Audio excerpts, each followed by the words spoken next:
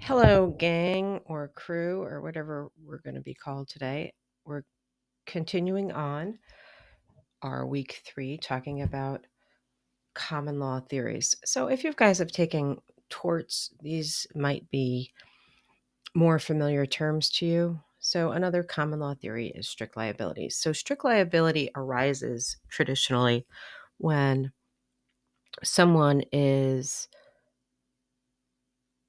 doing some sort of inherently risky activity. So if you are doing something where you're handling explosives, radioactive wastes, certain chemicals, toxic chemicals, anything toxic, radioactive, something that like if you don't know what you're doing, you could really get hurt, right? So if you choose to engage in this risky activity and an injury or damage occurs, you are held what we call strictly liable, so that you don't have to prove, the plaintiff does not have to prove that someone did not act with reasonable care. So just by virtue of the fact that you are engaging in this activity, you can be held liable. So they're talking about, as an example in the book, they talk about somebody, a company has a contract with regard to nerve gas at a weapons plant. And, they're very good. They're highly trained. They use state of the art equipment, but, something happens. The gas escapes and it goes into the general populace. So we don't know what it is. Is it weather? Is it, act of God, something like that? Even though Acme maybe did nothing wrong, they may impose liability just by virtue of the fact that it is engaging in this inherently dangerous activity.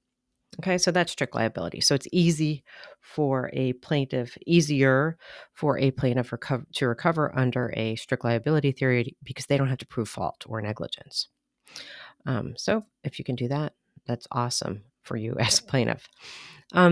Next one, which I think we're all familiar with, anybody who has any kind of background in law or lawsuits or things like that, is negligence. Everybody's heard the term negligence.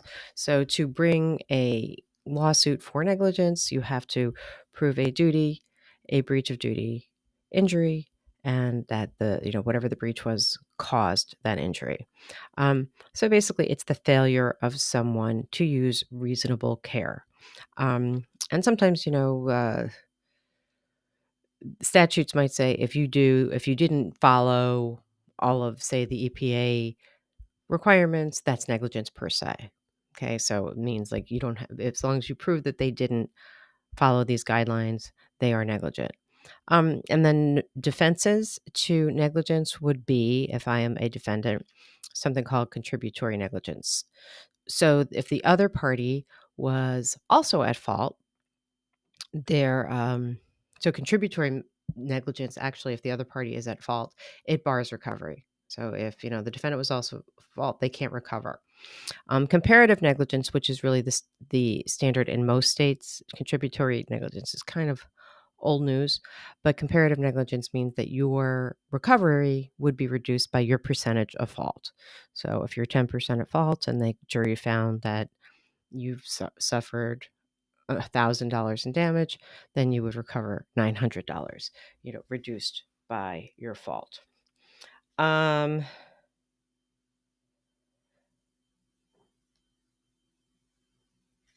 So that's kind of, again, a lot of that is preempted by statute, and then it's tricky in environmental cases to actually prove causation. So so if you're near some sort of landfill and your the example in the book is that your livestock gets sick, and can you prove that whatever the chemicals in the landfill are actually causing them to be sick? So it's kind of a higher burden, and if you can just prove that someone is violating an environmental statute, then you might be better off. Public trust doctrine, basically says it's old. It predates all of our environmental laws and our environmental statutes. That there's some resources in our world which are so valuable that they have to be protected for everybody to use now and in the future. Um, and it was kind of like when we were talking about the pigs, right? Making the rivers clean. Um, but then even go back to our first couple of lectures, we were talking about, the Sierra Club and the preservation of national lands, right? We're trying to preserve views, actual like beautiful natural resources, and things like air and water, and wildlife, all of this stuff. So this doctrine, courts use that to uphold statutes that might infringe on your a private person's right to use that property, and somehow interfering with your use. So if I want to, I don't know, burn leaves, that's causing everybody in the area to cough or somehow get sick, then the public trust, keeping the public trust of the air is considered. So that's your public trust doctrine. Fraud. So fraud would be if you are buying or selling a property and somehow you mislead you're selling the property, you're misleading someone about what you have done on that land, right? Has there been a spill? Is there toxic? Is there stuff buried in there? Was it a landfill? All of that stuff. So a fraud, you're making a false statement for personal gain, for monetary gain. And then, so if you fraudulently tell someone that this is great land, totally clean, and it's not, so that could be a fraud. Now, like you guys have if anybody who has ever purchased property, things that you might think of is like the lead paint disclosure that everybody is required to sign, right? Okay, is there lead paint? Is there not lead paint? Or you have no knowledge of lead paint? But if you think there's lead paint and you say there's no lead paint, that's fraud, right? Or same thing, sometimes like radon is another thing when you're selling personal property. Do you have any radon problems, or do you know of any radon problems? So that's if, you lie, or mold or whatever, you lie about what is present in the home before you sell it. So that's fraud. And you can, if somebody finds that out later after they purchase it, and then they find that you knew about it, you can be sued for damages there. So, a lot of states have requirements about these disclosures. So here's it. Well, New Jersey has a new residential construction offsite conditions disclosure act. So, we have those mandatory disclosures when you're selling a property, that if anyone has ever sold a home or a condo or whatever, you're familiar with that. And if you haven't, you will see it when you do buy property at some point. Okay, so those are like the common law theories that kind of you were able to use before these environmental statutes, and then again, some of them are no longer viable because they are preempted by these federal statutes. So say, for example, you have the government is the one who is actually doing the polluting, and there's a military base or a munitions factory or something like that, and you think the government is doing something in violation of either a common law theory of environmental wrong or under a statute, can you sue the government? So, the short answer is no, but sometimes. So there's a doctrine called sovereign immunity, which says that, our government, so this is, statutory, government cannot be sued. I say used, sorry, that's a typo there, without consent. So without consent means that it's kind of like statutorily provided. So in the Federal Tort Claims Act, it allows for negligence and what you call ministerial duties, like you said you locked up, but you didn't lock up, like that kind of stuff, but not for we made the decision to do it this way, right? So for somebody kind of just made a mistake, but didn't make an error in judgment. So that's under federal tort claims. So really, technically, yeah, you can't sue them under except under specific situations. And the individual states will have their versions of this, their own little state tort claims act. What are the under what circumstances can you sue a state entity at all, either under a statute or under a common law theory. So, government as a polluter, again, it varies with what governmental entity you're talking about and the statute you're claiming violation of. So very recent, you guys hear this on the radio, see this on the TV all the time. Camp Lejeune was a military base in North Carolina, and there was polluted water, and, they actually had to, a lot of claims were denied, or there was a limit on the amount that could be recovered, and now there's like a new statute, and a lot more barred by statutes of limitation, and now there's like a new statute allowing for recovery. So that's actually, the government giving consent for lawsuits and recovery. So it's tougher. If you're lucky enough to have a statutory section that you can sue under, then you're pretty good. So that's sovereign immunity and suing the government. Now, criminal prosecutions for environmental actions are usually happens by statute. So some Clean Air or Clean Water or whatever will say, well, if the action arises to a certain level, there can be criminal penalties from criminal fines to jail, actually. So some statutes specifically provide for it. Under common law, not so much. It's very rare because criminal violations they need to actually be violating a section of a criminal code. So it's really not a common law type situation.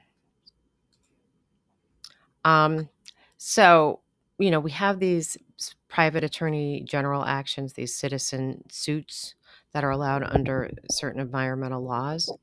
So companies kind of don't like being sued under these environmental laws. So they have come up with a strategy. They call it SLAP. It's Strategic Lawsuit Against Public Participation. So your corporation is using, their big money to disincentivize private citizens or citizens groups challenges to their plans. So they do things like, sue them for defamation, protective orders, all kinds of things to just kind of slow them down and make them back off, abusive process, tortious interference with economic advantage, tortious interference with contracts, right? Which are kind of like nonsense claims, but still, if you're sued, you have to go through the process of, hiring an attorney, answering the complaint, moving to dismiss it, and that, the lawsuit will ultimately fail, but the person who is, filing the suit has then wasted a lot of time and resource on that. So it's kind of like, a jerk move on the part of these corporations. So some states have actually addressed this and enacted some anti-SLAP laws, which the example in the textbook on page 68 is from California. So, it's just, again, something to consider if you're bringing a citizen lawsuit that, they're bigger fish and have more resources, and you have to have kind of a strong backbone and maybe a little patience before your citizen suit may be able to survive, which is another reason why larger organizations like, say, Sierra Club take these things on, because they have more resources.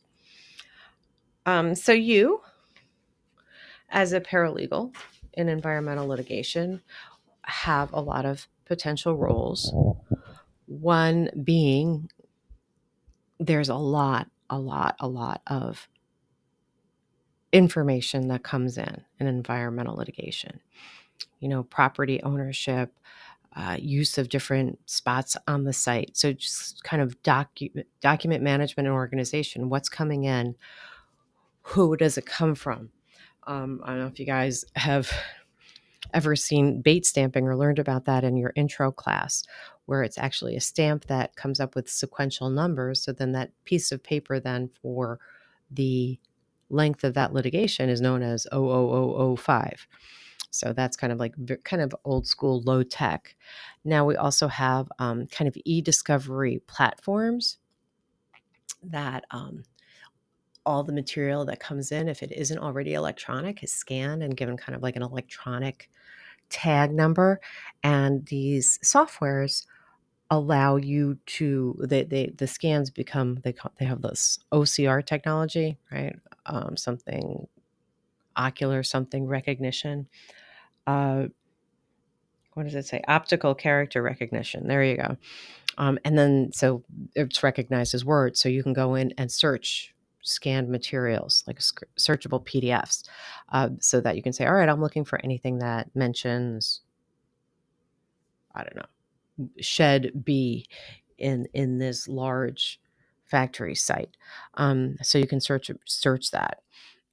So as a paralegal, you might be working with these document management systems and e-discovery platforms to manage the documents that you have and produce relevant non-privileged information to the other parties. The other thing you might have to worry about is, okay, what is privileged? What is the other party not entitled to because of either attorney-client, work product, or trade secret privilege? And if you are claiming privilege, you have to have like a privilege log, and later, explain why you're claiming the privilege. And again, those e-discovery platforms really allow you to manage that very, very well. Even redaction. So if you're like, I'm going to produce this document, but like maybe black out the names of certain chemicals or something, the e-discovery platform will do that. You say which words you want redacted, and then by the time that it's produced, those are just either whited out or blacked out or grayed out. However you've instructed it to do. So really, document management is huge. Discovery, e-discovery, which is this really how these larger litigations are managed these days. Contracting out computer forensics to seeing if there's information that has been deleted from hard drives or emails. Some of these e-discovery platforms like Relativity and Disco are some of the ways that you manage this information. I don't think I have it in the PowerPoint, but other stuff that paralegals will do is, if you have depositions, right, you might be coordinating the deposition. You might be helping the attorney prepare, right? If you have documents that the attorney has documents that the witness wants to be able to refer to, or a map of a site or something like that. So you might be getting all of that stuff ready for the deposition. And then once the deposition transcript comes in, you're the one who summarizes that and indexes it to help the attorney manage that material later. They also have, just creating trial exhibits, either manually coming up with it or contracting out for things like reconstructions, right? Or animations or slideshows or PowerPoints or all of that stuff. You work with the attorney to facilitate that. Okay. Attorney's fees, usually, in our system, you pay for your attorney fees, the other party pays for their attorney's fees. Now, sometimes that, they call that fee shifting, can happen either if it's statutorily based, like that if you lose, the prevailing party pays the other party other parties' attorney's fees. Or if they're somehow the conduct of one party has been so egregious that the court kind of awards attorney's fees kind of as a punishment. But that's pretty extreme, and the courts don't like to do it, and they might even deny your motion just to avoid getting to the attorney's fees issue. And then as part of attorney's fees, right, paralegals might be billing, and they're going to bill at a lower rate. So for an attorney, they have a lot of work to do.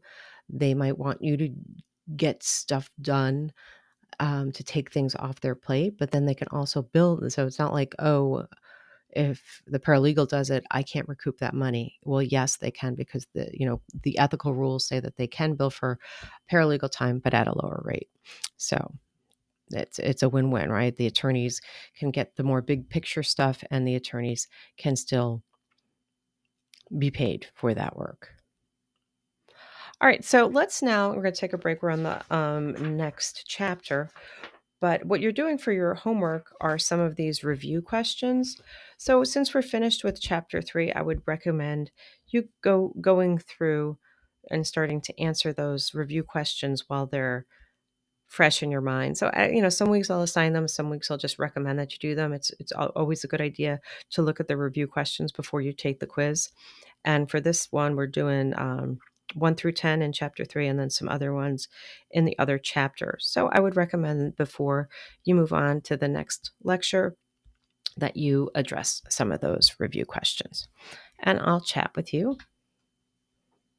in the next lecture.